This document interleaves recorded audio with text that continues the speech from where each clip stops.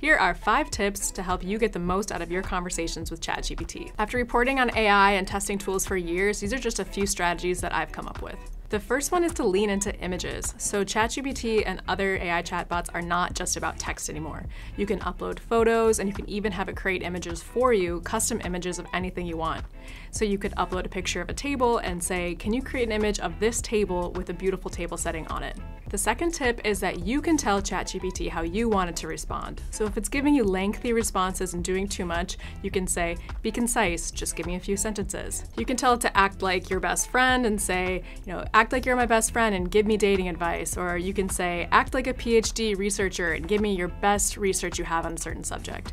So you can set the tone for how the conversation goes and the type of information you want to receive. The third one is a hard lesson that I've learned. So ChatGPT and other large language models can kind of be yes men or yes women. They can make you feel like you're asking the best questions, you're making the best points, and sometimes you have to nudge them and prod to dig a little bit deeper.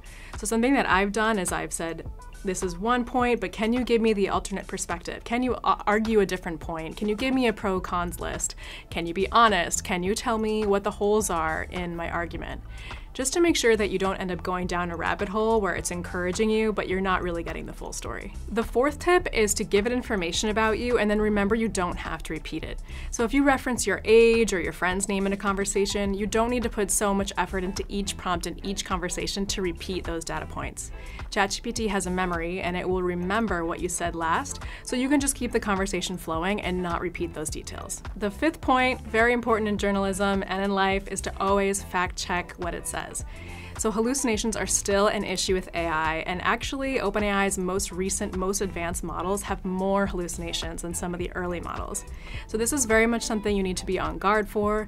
If you're going to act on information it gives you, always check it, ask it to cite sources, and I do find that other tools like Perplexity, Gemini, or Bing are actually a little more forthcoming with their sources, so if you really need serious information, make sure you see it firsthand. Well, those are my 5 top tips. I'm sure you have yours, and AI is always developing, so keep trying new things, and you can read more about AI at PCMag.com.